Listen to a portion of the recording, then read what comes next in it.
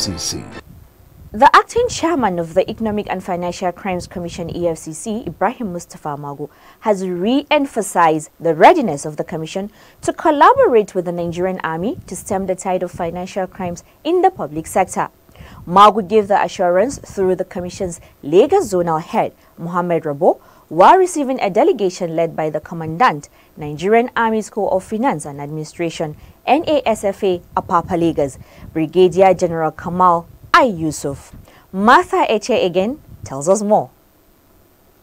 The EFCC chairman stated that the commission was always ready and willing to collaborate with the military in the area of capacity building, adding that the move by the military to check corruption in public sector was most impressive.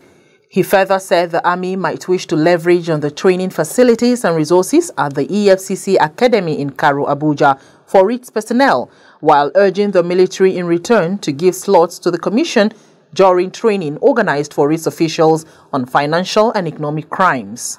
We are ready at any time to give this cooperation to your institution. When you are having trainings of your personnel, we are ready to also send our personnel to attend trainings with you. Earlier in his remarks, Yusuf stated that it was important for the student officers of NASFA to undergo training at the EFCC to enhance their capacities, adding that their visit is to canvass for the EFCC collaboration in the area of capacity building of the finance officers in the military.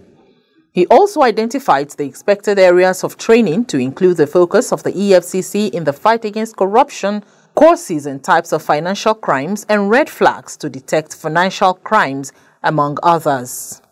I felt it necessary that those government organizations and parastatals that we deal with, we should collaborate with them in the area of capacity building to assist us in training our officers, who are the finance officers in the field. So what we are requesting for is not a standing capacity building assistance, but an ad hoc one. Whenever our students come on course, we just fix a day for your personnel to come around to come and sensitize them. What are the financial crimes? What are the economic crimes? How can they detect it? What are the signs that you know that we don't know? The commandant was accompanied on the visit by Lieutenant Colonel S.G. Efyong, Major J.O. Lekuti, and the acting registrar NAFSA, Captain K.O. Fatola. Martha Eche, reporting for The Eagle.